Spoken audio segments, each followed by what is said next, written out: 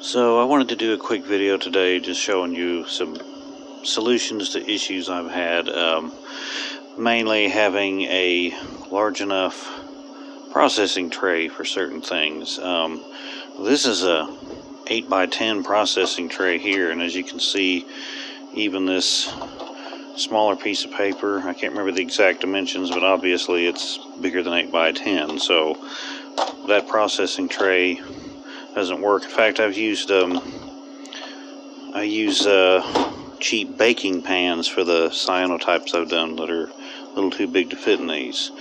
Well, this one is even bigger. This tray is I think it's for 19x24 prints. I can't remember exactly, but once again, the problem is it wouldn't fit. I even got some shallow bottom totes to try to process it in, and they just weren't quite big enough dimensions for it to work.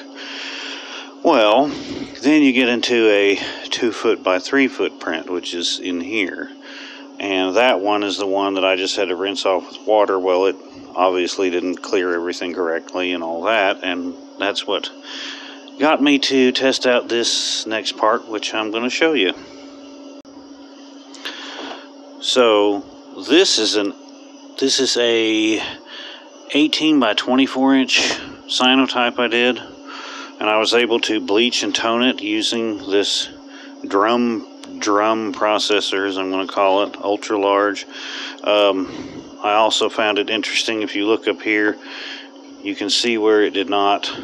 This is where being able to clear all of that solution is critical before toning, because now there's a stain wherever that solution was that it didn't rinse properly, which is what made me try this in the first place. So this is just a 55-gallon plastic drum on a frame with 4 castors. There's a dimple kind of around the back of it, which allows it to hold it steady. It doesn't have to be any particular castors, those are just the ones I found. That enables it to rotate. So it also has just enough of a lip in there to where you can put enough chemistry to completely submerge the paper without having to use tons. That was the other problem. I really want to try some ultra large silver gelatin prints, but that's just not going to be practical in a tray. I'd have to have an enormous tray and gallons of chemistry, and I'm not doing that just for a test. So with this,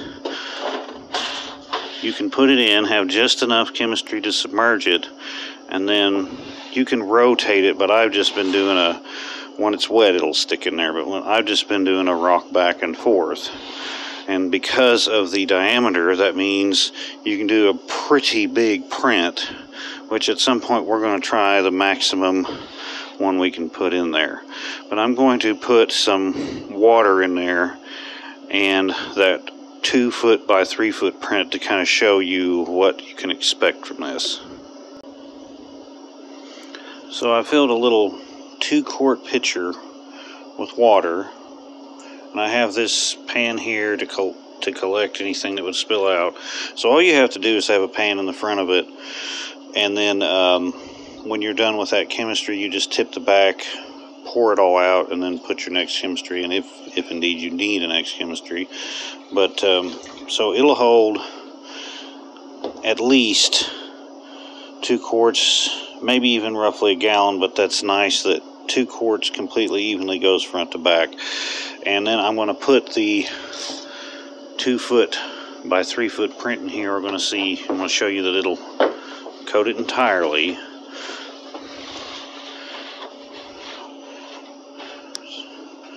So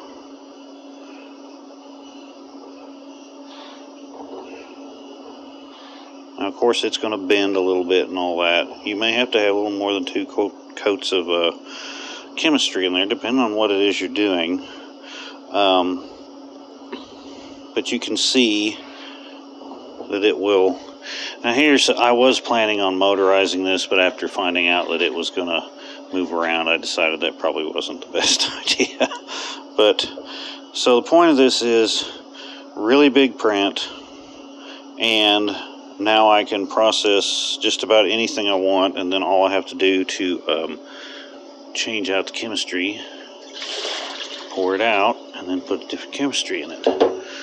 And you could use this concept if you don't have a lot of space and you just want to use like a 5-gallon bucket or something. Maybe not a 5-gallon bucket, but similar concept. So that is it. It's fairly simple, fairly inexpensive, and allows you to do really big prints with not a whole bunch of chemistry.